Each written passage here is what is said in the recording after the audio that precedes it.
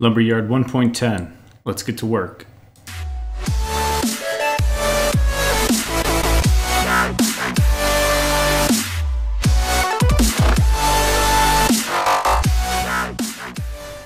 What's going on, people? MisterToolbox back with another Amazon Lumberyard video. After a months-long vision quest into the bowels of Hadoop and Erlang development, I am back with a vengeance. A little bit rusty, I won't lie, so I'm going to start off easy with a video about installing Lumberyard 1.10. Yeah, that's going to sound like a remedial topic for some, but I do think it bears covering because there are now two ways to install the Lumberyard editor. We'll check out the first, the kind of traditional download from the web, run the installer, yada yada. And then we'll cover the second, which is now you can clone it directly from Git, and that brings along with it a couple cool new possibilities that I want to touch on. As has been and forever will be tradition with these point release videos, I'll drop a link in the description below to the release notes for 1.10. There are some pretty cool improvements. Namely, I'll give you my highlights. You can check out the release notes, find your own. Improvements to Cloud Canvas and the Cloud Canvas gems. A lot of UX improvements. Entity Outliner and Entity Inspector got a pretty big bump, as did the docking system. It's now out of preview, so what you saw in 1.9 and 1.91 is now kind of baked in. And I like it a lot. It makes just kind of using the editor a nicer experience. Real-time logging for the asset processor, it's a big help. You don't have to Splunk log files if you got the asset processor open for a lot of that sort of stuff. And then there's a new color scheme in the debug log console. I know it's not really big for most people, but it's something I quite appreciate because I do a lot of stuff kind of haphazardly. I break a lot of things, so being able to see that in real time is nice. So let's get going and download this thing. I'll throw a link to the download URL in the description down below here. If you download this through the traditional route or via Git, you owe it to yourself to stop by this page. You want to scroll down a little bit to the additional download section. Grab a copy of the Starter Game with Action update. There is so much there that you can learn from that I don't think the install is complete without it. Yes, it's big, it's 3 gigs, but do download it. It's super awesome. I'll show it off a bit in a while. But before we get there, scroll back up. We've got the Download Now button under Lumberyard Beta 1.10. Give that guy a click. It'll end up in your Downloads folder, wherever that might be. So I'm going to go ahead and double-click on the installer. As always, Lumberyard wants to install on your local C disk. That's not something I want, and I'm just compelled to click options when I see it on a window, so I'm going to go ahead and do that. I'm going to switch this to D. I believe I put them in program files, so I'm going to quickly find that. Yeah, there it is. Sticker there. And then we're good to go. Click OK. And then install. We've got a UAC prompt up. You can't see it. I'm going to click yes. And this is going to whiz through. I'll meet you back on the other side. Installation's wrapped up. It's asking me to start the setup assistant. One thing I wanted to point out, you may have seen I pointed the installer at program files Lumberyard. It's smart enough to create a directory with the version number in it. So kind of pointed at the root where you want the version folder to be. You don't have to go ahead and create that yourself, otherwise you'll end up nesting it one level too deep. But that's all kosher. Everything looks good here, so I'm going to start the setup assistant. So I launched Setup Assistant and I can't find it. Now, I recently changed my primary monitor out to an ultra-wide, so things are kind of where they remember themselves being back on my old monitor. It gets a little problematic. If you're ever in this situation, what you can do is find the icon in the taskbar that you're worried about. In my case, it's the Setup Assistant here. Give it a click, and then if you hold Alt and press space, you'll see you get this little menu here. What you can do is click Move, and then use the arrow keys on your keyboard. Kind of slide it back out into view. So if the window key and arrow keys don't get something back into your field of view, try that little trick to get it moved out. And then once it's moved, you can move it with your mouse to kind of settle it where you want. I run into that a lot because I switch resolutions more than is prudent, but it's pretty helpful. As you can see in 1.10, we've got a pretty welcome screen here. We're going to go ahead and do a custom install. If you're just starting with Lumberyard for your first time, go ahead and do the express install. It'll get you running and you won't have to go through some of this customization stuff. But like I said, I'm going to go ahead and customize. It's what I'm used to from earlier releases. Pretty much all of this will be just as we all remember it, if you've done this before. I'm going to want to tick a couple boxes to make sure I can compile the game, the engine, the editor. I'll leave Android and dedicated Linux boxes off for the meantime. Move this up a bit so we can see it better. That looks good. We'll move on. I'm going to have a bunch of stuff to install. I'll leave SpeedTree for now. It's really awesome. I should cut a video on it, but for now we'll leave it and come back to it later. Click Next. And we're going to see a bunch of SDKs we need to get in place. Now, for the uninitiated, this step will take a while. It says it's going to download the Mark of the Beast's worth of gigabytes. That's 6.66 gigs. So I'm going to go ahead and click Install All. We'll let that go, and I'll meet you back when it's all done. See down at the bottom here, we have the download progress, so you can know kind of where you're at. Keep an eye on that, and when it's done, I will be back. Alright, that didn't take too long. All systems are go. All green check marks, so let's move on to the next step, which is going to be optional SDKs. Now these, as the name would tell you, aren't necessary. I'm going to go ahead and install a couple that pertain to my system. Things like Maya, 3ds Max, Photoshop even. If you don't have any of this stuff, go ahead and leave them off. I would recommend either FFmpeg or libav. You'll need one of those to play video. So choose whichever you like best. But I'm going to go ahead and whip through this, and when it's finished, I'll be back. I kind of cheated. I just opened up my Lumberyard 1.90 install, went into the third-party directory, found the optional SDKs I was after. In my case, it was FFmpeg and then the Max and Maya folders. Now you can just select them and then just drag them into your third-party folder for 110. Once you do that, you can come up here to the top right corner, click that verify box. You'll see now I've got check marks where I need them. I'm ready to move on. Here at the end, we'll be prompted to install any plugins that we can for software we've got on the machine. I've got a UAC prompt open, so I'm going to click yes. These are really quick installs. So now you'll see I got all checks up here. I don't have this software, so we're all good to move on. Click Next. And you can see some things that you missed or that you don't have installed. It's usually okay unless you've got some red X's over here to just go ahead and move on. So I'm going to click Close. Before I launch the editor or the project configurator, I want to install the starter game with Action Update. So I'm back here in my downloads. I'm going to right click that guy and extract it. Now that was pretty large, so it's going to take a couple seconds. I'll be back when it's done. Once that's done extracting, you can pop open the folder. You'll see a dev in there. I'm going to copy that, and then in my 110 directory, you'll see I've got a dev there as well. So here in the root, I'm going to go ahead and paste it. And it's going to write all of those gigabytes straight over. It's worth mentioning that you're not going to overwrite the dev folder you have here in 110. Windows will do a clean job merging that, so you can just drag it over or copy paste. And what was in your dev folder over here in your 110 install will still be there when you're done. So we're installed. Next thing to do is open the project configurator. Hey, that opened up on my screen. How cool. Of course I'm going to choose the starter game, so I'll click that, set as default, and then close the project configurator. And now we can open up the editor itself. So give that a click.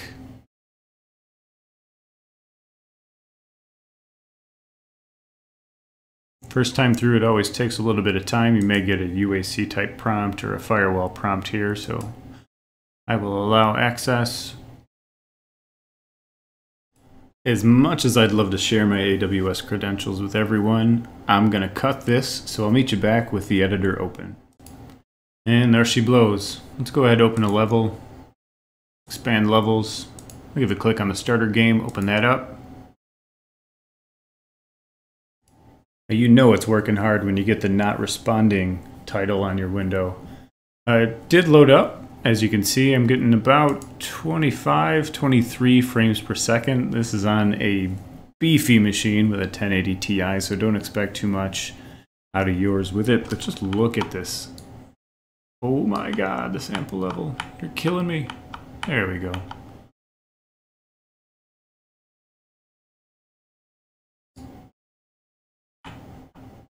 It's just so well put together. I don't want to screw around with the starter game too much here. That's not the focus of the video, but if you do open the Getting Started Guide folder in the Levels selection, you'll see there's a bunch of really cool demos around orientation, terrain, component slices. The list goes on. I definitely recommend taking a look at them. One of the questions I get most often is, how do I make a full game? Or how do I put all this stuff together? I think the starter game does a really good job of showing you that in the complete package, and then also giving you these Getting Started Guide levels that kind of show you the individual components. So it's a really, really cool thing to check out. I'd highly recommend downloading it. Just giving it a look on your own time. I may cut another video where I take a look at these more in depth so that we can see what's going on in them. But like I said, just download it while you're getting the editor. There's no reason not to. So let's hit the rewind button. Pretend I didn't just go through that install. I want to talk about the Git option. I think it's pretty exciting for a couple of reasons here. So first, each release of Lumberyard is going to be set as a branch with release tags on it in the official GitHub repo, which means you can clone whichever branch, whichever version you want. It makes version targeting a bit easier on us. You can also fork the repo in its entirety. When you do that, you can pull it into your own repository, make whatever changes you want, and be able to collaborate with other people using that as the origin. So any changes you make to the editor or to a project in there, you can share with others easier than zipping up a bunch of your stuff in dev and then shooting it over, having them make changes, and then having to merge that yourself. Makes collaboration without something like Perforce in the mix a lot easier to deal with. And then last but not least, you can now submit pull requests from Git, which kind of removes that 50-line limitation we had on the forums. So if you have an improvement in mind, make it, make sure it works, submit a pull request. Given that this is kind of release scheduled, what you'll see is that if you do get a pull request approved, it won't be merged into the version you're working on, but they'll get in touch with you, they'll slate it for an upcoming release, and we've got no doubt the team will be really receptive of high-quality pull requests. I'd recommend going that route. So most people doing any serious development won't be strangers to Git, but you might be a stranger to Git on Windows. It's not super intuitive. I'll throw a link to the Windows Git client down in the description below. Here it is. Every time you visit the site, it starts the download immediately. It is the most obnoxious thing in the world. But I'll throw this in the description. You're going to need a copy of Git installed on your Windows box to clone the repository. While I'm at polluting the description with links, I'll throw one to the official announcement of Lumberyard on GitHub and a link to the actual repository down below as well. The first one is a good read. The second one you will need to clone or fork or do both the repository. So those will be down in the description. So let's move on and get ours going. Here in the Lumberyard repository, you'll see the README Markdown file. It's really well documented. And what it recommends doing is forking the repo and then cloning and then downloading some additive files. I've already forked. If you haven't, what you want to do is scroll up to the top of the window. See the fork button right here. Go ahead and give it a click. That'll create a repository inside your user account. I'm going to flip over to that now. All right, here we are in my copy. You can see it's no longer AWS Lumberyard, it's MisterToolbox Lumberyard. Next thing we need to do is clone it. So over here on the right-hand side, you'll see Cloner Download. Click that.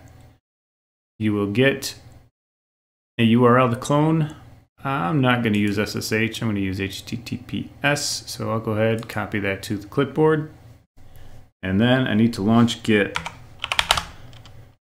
So you'll see Git bash if you type Git into the Windows search.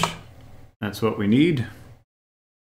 For this, I'm going to put it right next door to my actual install. So I'll move into my D drive and then Program Files, Lumberyard. I'll make a directory called Git in here. Perfect. So I'll move into Git. And then we will git clone and paste that URL in. And we're cloning. It'll take a little bit of time, so I'll be back in a moment. The clone is done, so let's pop open a command prompt. Move over to D. Into our Lumberyard Git directory,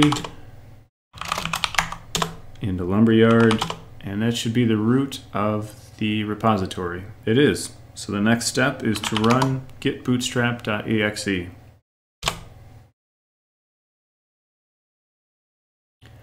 You'll see you're prompted to download essential content not included in the Git repository. So I'm going to go ahead and press enter. This, as many things, will take a while to complete, so I'll see you in a few. Once the bootstrap is finished, it'll launch Setup Assistant, just like we saw earlier, but let's take a quick look at what we did.